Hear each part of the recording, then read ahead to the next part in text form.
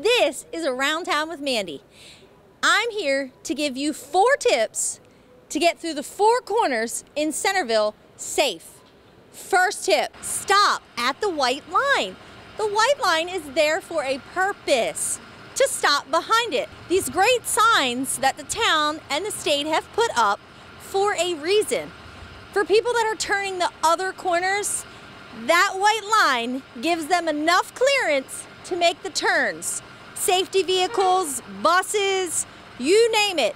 The white line has a purpose, so stop. Look, right now, a law-breaking citizen. Am I doing something wrong? The white lines vary in locations. On Water Street, this one's located 3/4 of the way back, which means stop 3/4 of the way back and park behind the white line. Tip 2, when you're crossing the 4 corners in Centreville, make sure you look left, and well, look right again, because you've got to look at all angles. There's several new traffic patterns and it won't hurt.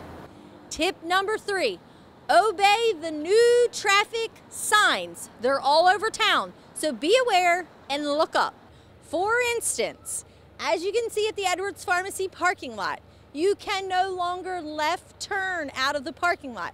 But don't worry, you can right turn just as easy and still left turn coming up North Commerce. So pay attention to the new road signs. They're all around town, in town as well as going out of town. Be aware. Tip number 4, watch for pedestrians. They're crossing everywhere. This is downtown Centreville. We will get through this, people. The new traffic pattern is going to take a little bit, but believe me, Around Town with Mandy, that we will get through this process. Pay attention and be careful. Be aware and look at what's going on. We'll see you next week.